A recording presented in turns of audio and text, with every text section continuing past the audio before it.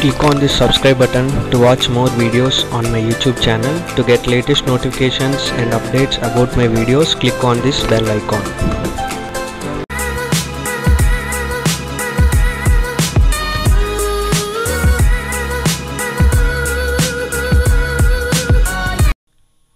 Hi friends, this is the attribute block already explained in my previous tutorial. This is the print planning drawing, and go on to the more options.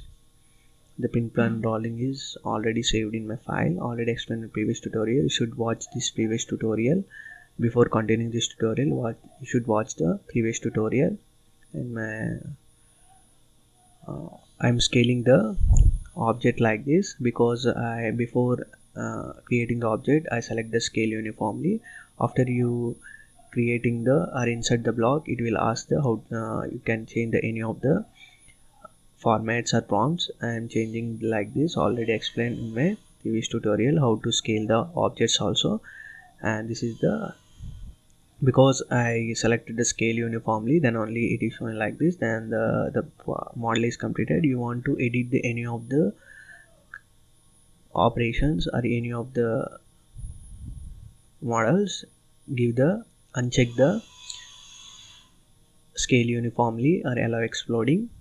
I am only selecting the scale uniformly. Next I'm going to the attribute block manager.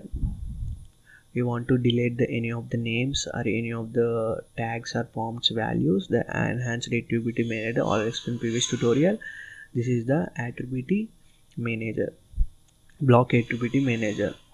On this you can remove the tags or remove the values. As compared with the enhanced attribute, the remove options are not there, and setting also, some of the settings are not available on the attribute, enhanced attribute. You want to change the more in attributes. See, and go to the edit attribute. You want to give the verify or invisible modes. You can also observe on the screen on the back side what are performing. You want to default, you want to change the tag names, you want to change the text format like this. The enhanced as compared to the enhanced attribute manager has a lot of features. And go on to this block, already create this block, and go on to the attribute manage dialog box will appear after clicking on that.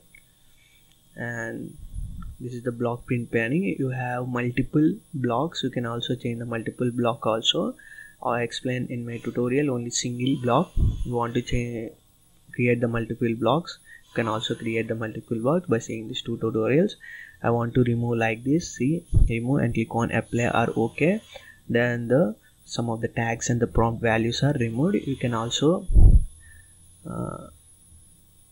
check by using the Ctrl+Z undo option. You want to select the objects like this, and click on the data sheet and equipment. Move down and upward keys are available on the left side and the right side. We want to synchronize this drawing. Want to synchronize, update all instances of the selected block also. I'm selecting like this. See, before what you created, clicking on that will appear. And go on to the company name and some of the client drawn I given in my previous tutorial. For example, one of the block is created. You want to remove this, you can also remove this. So let's go on to the settings on the left on the below. You can give the display in list, prompt, default, inches, annotative styles are there. Selecting the 4 features, you want to select all of the features and the create all and select all, and click on OK. Where you observe on the display in list, I will show you, and click on OK. See, and simply drag the small bar. See the modes, annotation, styles, notification, what you give on the settings, all the modes will. You want to change the height and the rotation, width, obliques, angles, all are possible. See, simply double click on that. The edit attributes will observe on the screen. You change the color, you can also change the color. See, I am changing the color to red, and click on OK.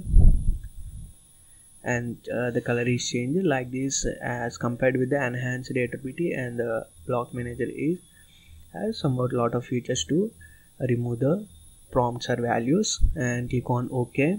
See, different types of settings are available, and select all. and click on OK, and apply changes to the existing also. You can check the marks. Then this is the print planning block is completed. I will show you how to find the base point also. You want to edit utilities, add att enter and the block name applications and give the tag names also. You can perform the activities like the 7. I am giving the date sheet and the drawn equipment and the company name and the client. Some of the right, you want to change the names as your wish, and set the base point. You want to find the base point, click on the base point option. The command is base enter, and after clicking dot enter out selecting that, see the base point is 66 points x-axis on the 66, on the 22 on the y-axis, and the z is 0. The base point will observe on the screen what type of point on x from the y distance, how much distance is there. I will select another point on the middle point, see, and click on enter. After that you observe 48 point some and 26 some blah blah is there, and like block and go on to the set base point. This is the base point command. And next you want to give the retain display and display all attributes. You want to check the marks before creating the block. You can already explain the how to create the retain blocks also. I'll explain the previous tutorials. And I'm giving the rectangle like this. I want to show you how to plot this. For example, these type of models how to use, I will explain this. I'm simply draw the rectangle and offsetting the line to some of the distance to 0.50 like this. These attribute blocks can create. Simply insert the blocks by using the insert block manager and use icon, enter and the no option. Then use icon will disappears on the screen onto the bottom of the left side. See, by using this what type of operations I performed, you can observe on the command line. And go on to the control P, and I'm selecting the printer and I'm giving the window. Already explained how to plot the drawings, also explained previous tutorial. And letter A4 and center to plot, and select them A4 size and click on preview. See, like this you can create the blocks. The activities are very helpful to create the blocks. You can save the blocks in any of the file.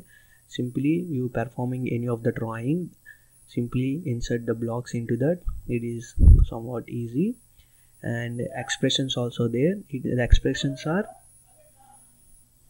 performing by the commands. You want to does not change the dim, simply it automatically changes all the dimensions, all the values by using the attributes. You can observe the previous tutorial, you can understand clearly. This is the attribute